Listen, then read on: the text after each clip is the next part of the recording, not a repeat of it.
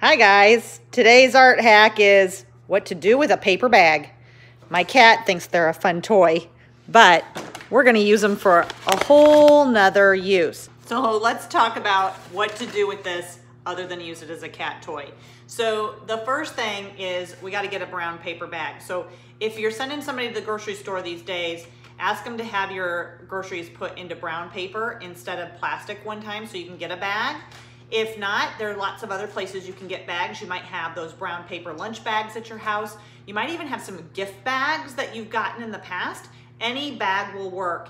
And keep this in mind, if you've got a large sheet of paper at home, there's templates on the internet that you can find on how to make your own bag. But I've got one of these. But the problem is, like most bags, there's something printed on the outside. So I can't use this to make my artwork. So first, I have to turn it inside out. It's a lot like turning a sock inside out. The only difference is the sock's really flexible and this isn't so much. So I have to go a little slower when I do this, but it works the same way. So I'm just gonna start to turn the edges down a little bit at a time. Don't get in a big hurry because that's when it'll tear. And you're just gonna kind of keep doing that until you get near the bottom. When you've gotten to the bottom, push the bottom through and start to pull it out the other side.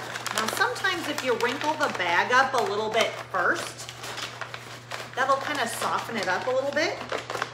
But then you gotta slowly push that bottom through and start to find your corners. And when you've found one, then you can sort of push that through with your hands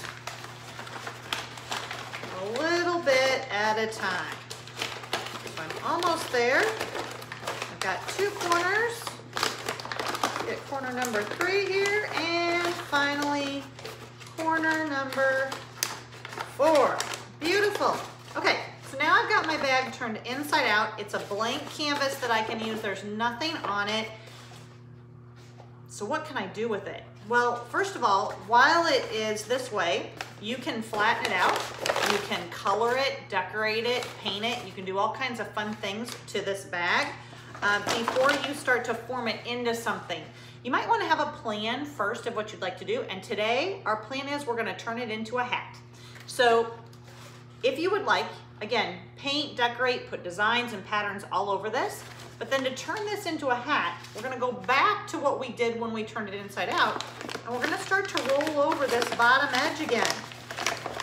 This is gonna become the brim of our hat.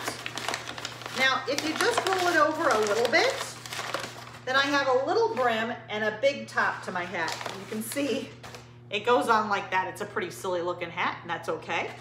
But if you want the brim to be a little bigger and the top of the hat to be a little smaller, just roll it up a little bit more until you kind of get the shape that you're looking for.